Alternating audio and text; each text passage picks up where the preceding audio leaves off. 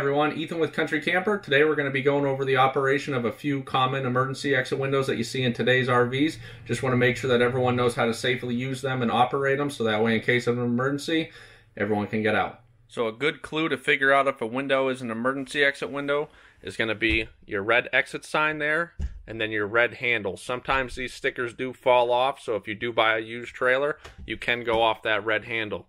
So this one's just a red slider, so it'll pull out, it'll slide, and then you'll take your screen, and then you'll slide that, and then you can go out.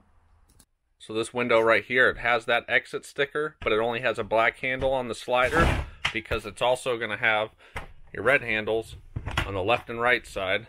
Make sure those go up all the way, and then that window is going to push out, screen and all, and then it's going to go out.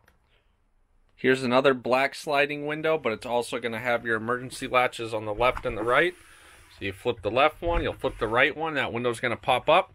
Same thing, hinged at the top, and then you're going to make your way out. This emergency exit style is going to be one of the more common ones you see. This lever's going to pull out. You'll push out on the window, and then this red tab right here, you'll pull the screen out, and then you can get out through there. This style right here is going to have a crank window and a viewing window above that, and then you have your emergency exit with your red latches on the right and left. Undo those, window's going to lift up, and then you can get out.